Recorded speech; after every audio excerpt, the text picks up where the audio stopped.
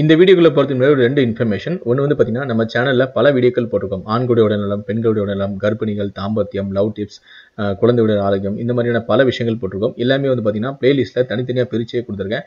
So நீங்க எந்த விஷயத்தை அதிகமாக தெரிஞ்சுக்கணும் விரும்புறீங்களோ அந்த பிளேலிஸ்ட்ல போய் நீங்க ப்ளே பண்ணி பாத்தீங்கன்னா அது ரிலேட்டடான பல விஷயங்கள் உங்களால தெரிஞ்சுக்க முடியும். இரண்டாவது வந்து பாத்தீங்கன்னா நம்மளுடைய சேனல்ல இப்போ வந்து நான் ஃபேஸ்புக்லயும் ஓப்பன் பண்ணிருக்கேன். ஃபேஸ்புக்ல வந்து ஆரோக்கியமாக வாழ்க அப்படின்னு ஒரு ஃபேஸ்புக் ஓப்பன் பண்ணிருக்கேன். ஸோ அதோடைய லிங்க் நீங்க பார்த்துட்டு இருக்க வீடியோக்களை டிஸ்கிரிப்ஷன்ல கொடுத்துருக்கேன். அந்த லிங்க் கிளிக் பண்ணுங்க, ஒரு பேஜ் ஓப்பன் ஆகும். அந்த பேஜை லைக் பண்ணி வச்சுக்கோங்க, அந்த பேஜை ஃபாலோ பண்ணுங்க. இனி யூடியூப் போலவே நீங்க ஃபேஸ்புக்லயும் வீடியோக்கள் பார்க்கலாம். சரி வாங்க இன்னைக்கு நம்ம இந்த வீடியோக்குள்ள போலாம். நம்முடைய உடலில் இரத்த அளவு மற்றும் ஹீமோகுளோபினின் அளவை நாம் சாப்பிடக்கூடிய உணவுகள் மற்றும் சில விஷயங்கள் மூலமே நாமே அதை அதிகரிக்க முடியும். இதை பத்தி தான் நான் இந்த வீடியோல உங்களுக்கு சொல்ல போறேன்.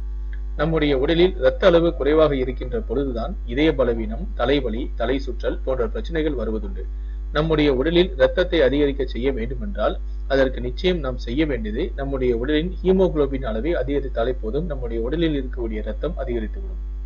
உங்களுடைய உடம்பில் இரத்தத்தின் அளவு குறைவாக இருக்கிறது என்று நினைக்கிறீர்களா? அப்படி உங்களுடைய உடலில் இரத்தத்தை சீக்கிரமாக அதிகப்படுத்தணுமா? அதற்கு மிகவும் இன்றியமையாதது என்ன தெரியுமா?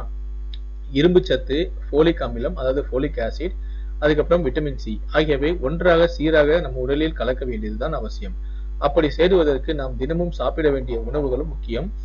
இதை குறிப்பிட்ட சீரான அளவில் நீங்கள் எடுத்துக்கொள்ள வேண்டும். பிரசவம் மற்றும் மாதவிடாய் சமயங்களில் குறிப்பாக பெண்களுடைய உடலில் இரத்த சுழற்சி அதிக அளவில் நடக்கிறது.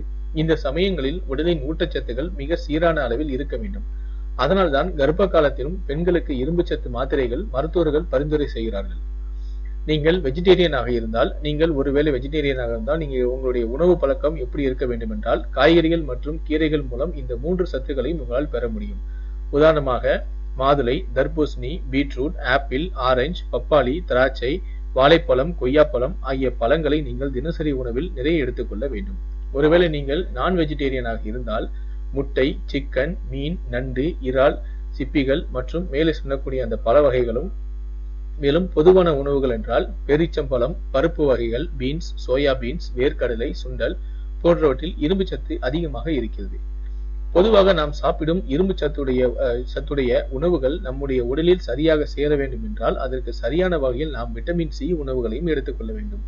அதற்கு நீங்கள் ஆரஞ்சு, எலுமிச்சை, திராட்சை, தக்காளி போன்ற புளிப்பான பழங்களை நீங்கள் எல்லாவற்றையும் எடுத்துக்கொள்ள வேண்டும். அதே போல கீரைகள், சுண்டல், பார்கோலி போன்ற ஃபோலிக் அமிலங்கள் போன்றவற்றையும் நீங்கள் எடுத்துக்கொள்ள வேண்டும். மேலும் நீங்கள் சாப்பிடக்கூடாத உணவுகள் என்னவென்றால் coffee, tea, Cola, beer, wine, alcohol இவை எல்லாமே நம்முடைய உடலில் இரும்பு சத்துகள் சேருவதையே தடுக்கிறது. நம்முடைய இரத்தத்துக்கு சிவப்பு நிறத்தை கொடுப்பதுதான் இந்த ஹீமோகுளோபின். இரத்தத்தில் உள்ள இரும்பு சத்து நிறைந்திருக்கிறது என்றால் புரதம் ஒன்று இந்த இரத்த சிவப்பு அணுக்களில் இருப்பதுதான் அது. ஆண்களுக்கு இதனுடைய அளவானது 14 முதல் 18 கிராம், அதாவது ஒரு டெசிலிட்டர் அளவில் இவ்வளவு இருக்க வேண்டும். அதுவே பெண்களுக்காக இருந்தால் 14 முதல் 16 கிராம் பெர் டெசிலிட்டர் அளவில் இருக்க வேண்டியது அவசியம். இதை விட குறைந்தால்தான் உங்களுக்கு இரத்த சோகை நோய் இருக்கக்கூடிய அபாயம் இருப்பதாக அர்த்தம். ஸோ இந்த ஹெல்த் டிப்ஸ் உங்களுக்கு கண்டிப்பாக புரிந்திருக்கும் நினைக்கிறேன், பிடிச்சிருக்கும் நினைக்கிறேன். இந்த வீடியோக்கு ஒரு லைக் கொடுங்க. மேலும் இது போல ஹெல்த் சம்பந்தமான விஷயத்தை பத்தி நீங்க நிறைய தெரிஞ்சுக்கணும் விரும்புனீங்கன்னா மறக்காம நீங்க சப்ஸ்கிரைப் பண்ணுங்க. ஃபேஸ்புக் மூலமா என்னோட சேனல்ல போறக்கூடிய வீடியோக்களை பார்க்க விரும்புனீங்கன்னா கீழே டிஸ்கிரிப்ஷன்ல நம்முடைய ஃபேஸ்புக் சேனலோட லிங்கை கொடுத்துருங்க. அந்த பேஜை லைக் பண்ணிக்கோங்க, அந்த பேஜை ஃபாலோ பண்ணுங்க. நன்றி.